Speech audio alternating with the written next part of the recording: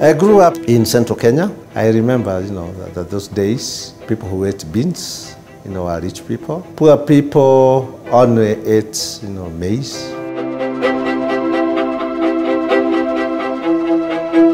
At the University of Nairobi in Kenya, RUForum continues to support lead scientist Professor Paul Kimani and his students, people with a passion for beans. The most exciting pieces of research going on in the department are focusing on bean variety development. We spend time with RUForum graduate research grantee Sarah Nyawera and Professor Kimani to learn about an historic moment for Kenyan beans. Beans are very rich, for example, in protein and also as a commercial item. Snap beans are special because they are grown for income and changing agriculture from subsistence to commercially oriented venture.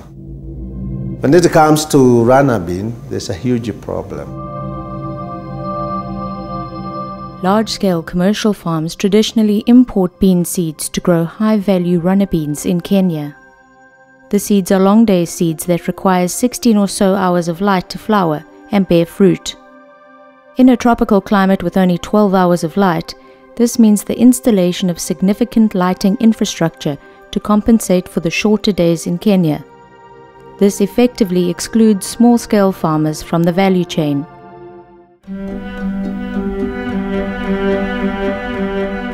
Through the research we have conducted, we have developed new varieties of runner beans that can flower without the need for extended light. By producing adapted seed, Kimani hopes to reduce costs for large-scale farms by eliminating the need for expensive lighting.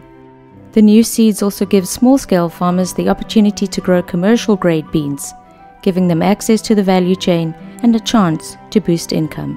At the Horticultural Crops Directorate depot in Kibebe, we find something remarkable. This facility supports the small-scale farmers.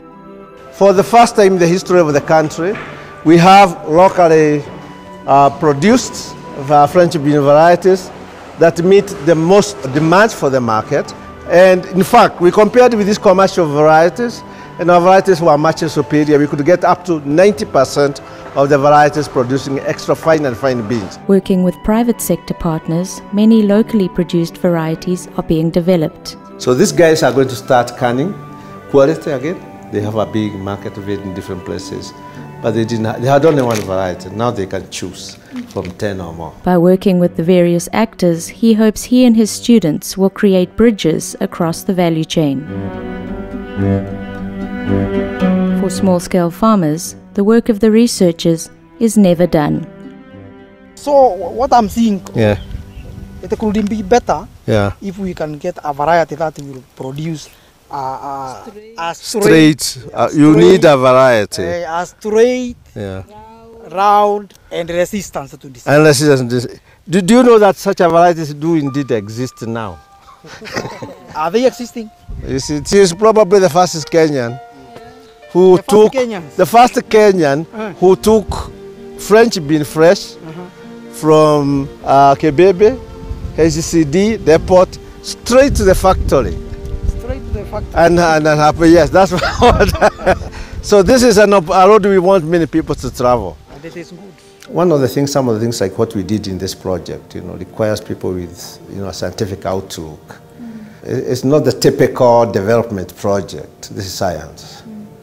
And sometimes it takes people like RUForum who understand what universities do and what are the issues and the ramifications at the continental level, the regional level, to support us. And no one would have predicted accurately that we'll be where we are today. Yes. So we appreciate this support. To RUForum, I say thank you a lot for supporting my academic research, and also I would like you to urge you to support more students so that they can achieve their dream. Innovation helps us to develop the technology that are relevant to our economies and even the future of Africa. Beans for Africa.